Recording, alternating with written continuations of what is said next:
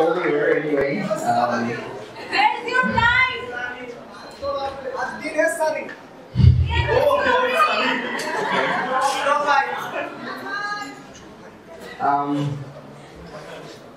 Well, it's been quite a long time, of course, and it's been more than, I think, 5 years, almost 6 years at the Department of English. And as we know from the Department of English that home is where you start from.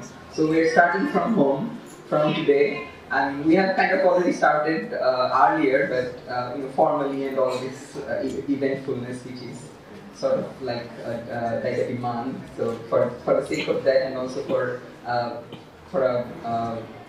as a kind of a marker of time, here we are at the farewell of our own batch, and it's been quite a rough journey and also exciting because sometimes rough, in order to get excitement, you need to pass through some of the rough roads.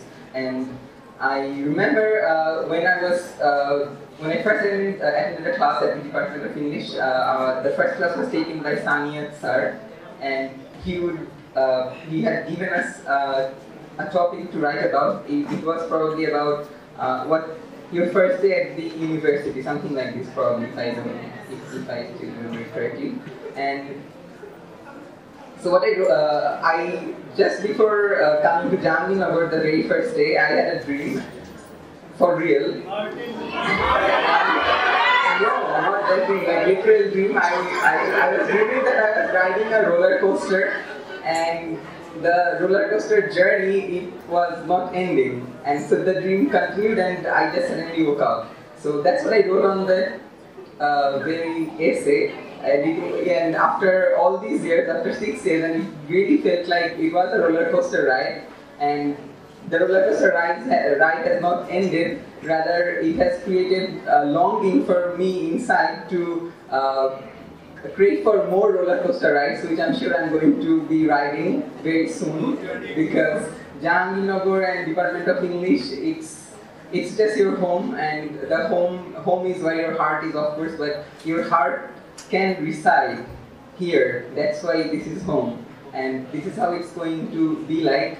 And with a lot of things which have been bugging me a little. So, for example, Tausif mentioned about culture and all this.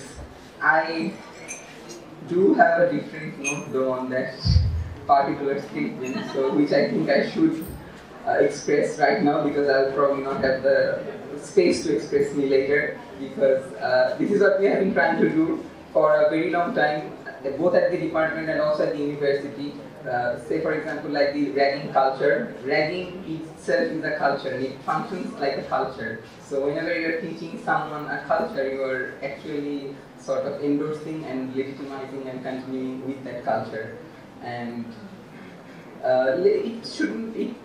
not necessarily it has to be like this. And today is Mark's birthday. Just to end my speech, I would like to quote him a little. The tradition of all dead generations weighs like a nightmare on the brains of the living. So let's not have nightmares, let's have dreams together. Thank you.